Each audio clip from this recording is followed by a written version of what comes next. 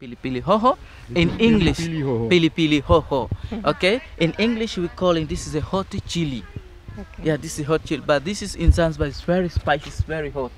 This is a green one, not tasting. This is ready. This is ready. The time is ready to harvest. This is ready chili. So when it dry, we have to crush it. When it crush it, we're getting chili powder. Okay. When we're getting chili powder, we mix in a little in tandoori masala. You know some spices we call in tandoori masala? Yeah, very Yeah, we're making tandoori masala.